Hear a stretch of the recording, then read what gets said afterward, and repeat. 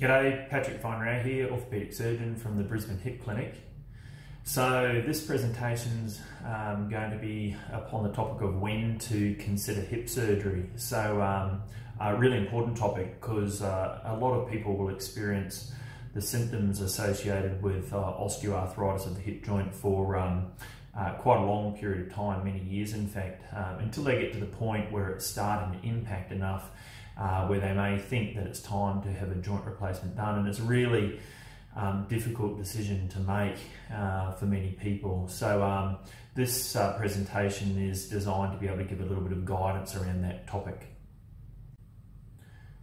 So a really common question that I get asked in the clinic is it time for me to have a joint replacement done? And as a surgeon, that's a really difficult question for me to answer because it's a really personal decision, and really there's only one person who's experiencing the osteoarthritis symptoms and the impact it's having, and that's the person themselves. And so it's not really a decision that can clearly be made by another person, a surgeon or a loved one or a relative.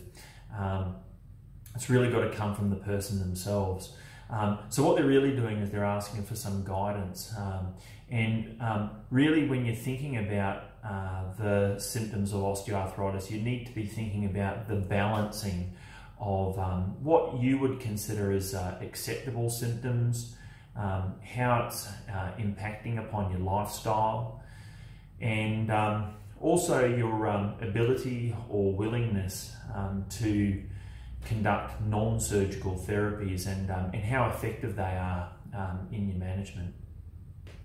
So osteoarthritis of the hip joint is where the cartilage surfaces of the joint have become worn, so that the bearing surface over the ball of the hip joint and inside the socket has become worn through. And generally we use the term osteoarthritis when that wear is pretty significant, where in many cases it's gone down to bone in reasonably significant sections or areas of the hip joint. So when you see wear like that, the first thing that we said is that the condition is permanent. So we can't naturally, our bodies can't naturally, nor can we by other methods regrow that cartilage once the damage has got to a certain degree. So we do know that the condition is permanent. The other thing to reflect upon is that it is a slowly progressive condition. So once it's got worn to a certain point, it won't go backwards, it will only go forwards towards more wear. But that wear is in fact often pretty slow. And so there are some scenarios where the wear can be quite quick and accelerated, and you can have quite a significant deterioration over a short period of time. But generally speaking, most people know about their osteoarthritis wear for quite a period of time before they come to see me. So the natural history of osteoarthritis in terms of the symptoms that you'll be getting from it, and in particular pain, is one of a fluctuating and meandering course. So what we tend to find is that there'll be periods of time where symptoms actually might be pretty good, and then other periods of time where for one reason or another you're experiencing more significant symptoms. So I think when you're thinking about the impact that it's having upon your lifestyle, try not to think about when it's really, really good or when it's really, really bad. Think of it as an average. So how has this affected my lifestyle? What sort of things do I find difficult now? What sort of physical pursuits and activities have I needed to reduce or alternatively eliminate from my lifestyle because of this condition? So I think it's more useful to think of it as generally how your symptoms are, rather than focusing on when it's good and when it's bad. When thinking about surgery for the management of osteoarthritis, it's useful to consider what sort of surgery are we talking about. And so generally when we're talking about surgical procedures that are used for the management of cartilage disorders within the joint, we break those surgeries into two main groups. That is arthroscopy surgery, which is keyhole, minimally invasive, camera-style operation where we just trim a small piece of cartilage or repair it or stabilise it or whatever needs to be done by a minimally invasive method. Or we talk about arthroplasty surgery as the other alternative. And arthroplasty surgery is some form of artificial device, for instance like a conventional total hip replacement or a hip resurfacing device. So that's where you've got an artificially manufactured device which will compensate or replace the damaged cartilage within the joint. So for the management of established osteoarthritis, it's very seldom where we would recommend an arthroscopy procedure. And the reason being is that arthroscopy procedures, whilst they are really useful for people who have got isolated small sections of cartilage wear within the joint, they're not at all really all that effective for the management of more generalized or established osteoarthritic wear. In those cases, arthroscopy surgery is consistently fairly ineffective. And so if we were going to be talking about surgery for the management of osteoarthritis, pretty much most times we're going to be talking about an arthroplasty procedure. So arthroplasty procedures for the management of hip osteoarthritis are broken into two main groups. There's total hip replacement and there's hip resurfacing procedures. Both of these options have merit. Within each of these groups there are in fact quite a number of different alternatives. When we're speaking to someone about which joint replacement we may be considering for the management of their hip osteoarthritis, we'll be talking about an individualised plan based on quite a number of factors. For instance, the density of the bone and the shape and the size of the bone of the hip joint, factors that are related to the person themselves, for instance their age, any medical comorbidities or other health problems that may be present, and also their lifestyle expectations. What sort of activities are they likely to re-engage in after their joint replacement or resurfacing has been done. As a surgeon, the types of features that I'm looking for to be able to assess whether a person is ready for a joint replacement for their hip osteoarthritis is these. So firstly, I want to be able to assess that the person's got established cartilage wear within their joint, so it needs to be pretty significantly worn. The second is that the person has to be experiencing fairly significant symptoms. It doesn't necessarily have to be like white knuckle 10 out of 10 pain, but it needs to be symptoms that are significant enough that they're interfering with function and impacting upon quality of life, so unable to do those pursuits which are important to that person on a day-to-day basis. And then the last thing is I want to be clear as to whether or not the condition can be adequately managed by non-surgical therapies.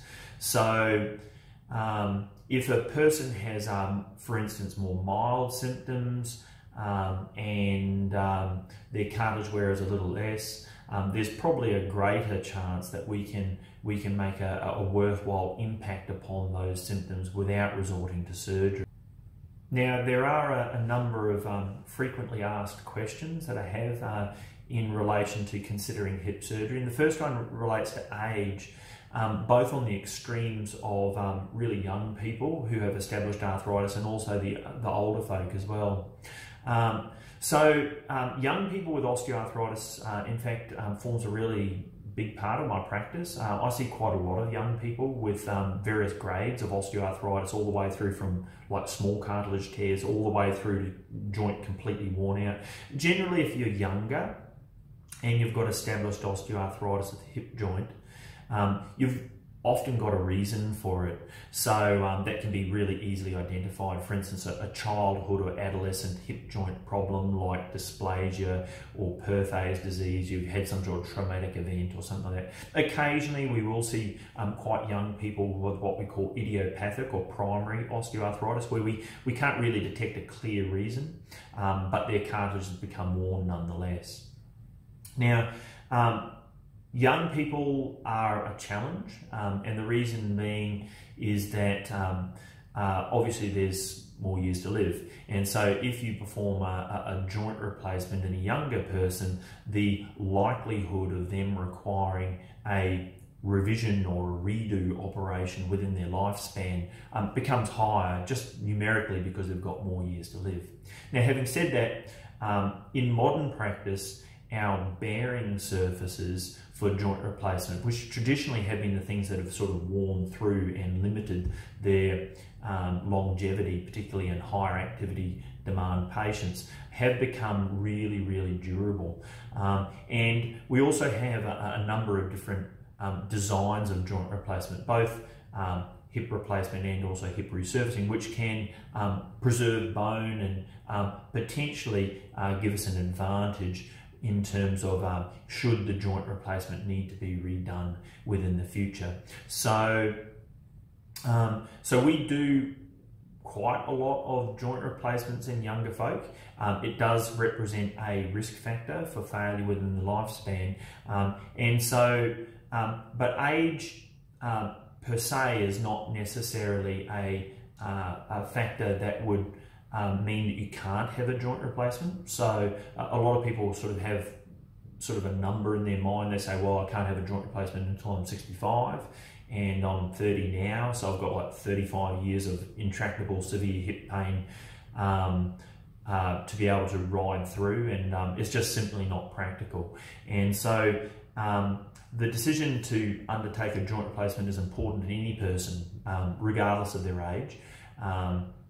And I think that really the principles and the general guidance as to when to do the joint replacement doesn't really change relating to a younger person's age. So if you've got established joint wear, you've got significant symptoms, it's interfering with your function and impacting on quality of life, and it's not adequately responsive to non-surgical therapies, then I think that really, given that you know what the natural history of osteoarthritis is, of a permanent condition which is slowly progressive, then I think that the decision to go to a joint replacement for the management of osteoarthritis in that younger person actually is a little bit easier.